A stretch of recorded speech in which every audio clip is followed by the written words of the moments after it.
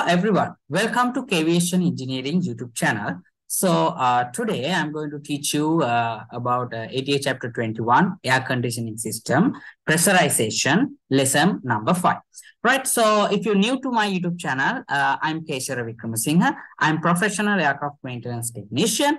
So if you still not subscribe Aviation Engineering YouTube channel, please subscribe and share these videos with your friends, relatives, and if anyone who want to learn about aircraft maintenance. And that's also no need to waste the time. So we will go to the lesson, right? Okay. So today I'm going to teach you about AT chapter 21, air conditioning system, pressurization, lesson number 5, system warnings. All right. All right. So in this lesson, you will learn pressurization warnings and their indication in engine warning display, right?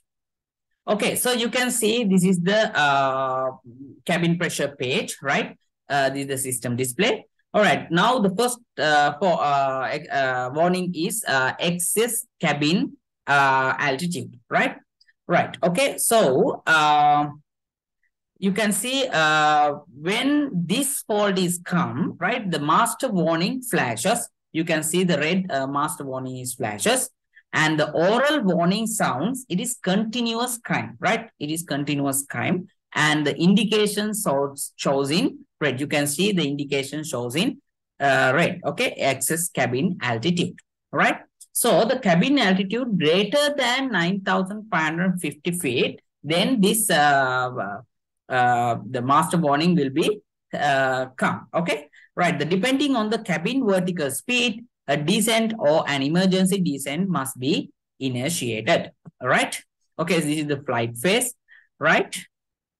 Okay, this is the cabin pressure control panel. All right, next one is system 1 or system 2 fault, right? System 1 or system 2 fault. Only the indication of the faulty system changes to amber color. You can see if the system 1 or system 2 fault is come, then only the indication faulty system changes to amber color, right? System 1 fault means then the system 1 is come from amber color. If the system 2 is fault, then system 2 will be come from amber color, right? And also you can see the fault message cabin pressure system 1 is fault, right? So this is the flight phases 1, 2, 6, and 9 and 10. Right? So the controller 1 or 2 faulty, and the reasons for this fault is controller 1 or 2 faulty or automatic transfer. If it is this one happen, then automatic transfer will be occur, right? Okay, next one is system 1 and system 2 faulty, both system faulty. At this time, master cautions comes on. Okay, you can see the master caution will comes on, and oral warning sounds will appear on as a single kind. All right. And the fault light comes on in the control panel. Okay, you can see the fault light comes on the control panel in mode select push button, and indications become amber color. You can see the indications will become amber color, right? So the both controllers faulty. This thing happen when the both controllers are faulty, and man mode, it means manual mode must be used in order to control the cabin pressure by means of the manual vertical speed control toggle switch. Okay, all right. So the next one is outflow valve not open. You can see the outflow valve is not open.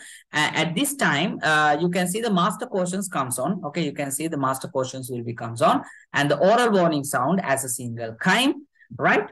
So when the outflow valve is not fully open, right? When the outflow valve is not fully open in ground mode, man mode and manual vertical control toggle switch must be used to fully open the outflow valve. Okay, right. And also you can see the fault message cabin pressure outflow valve not open. All right, the flight phases are 1, 2, 9, and 10.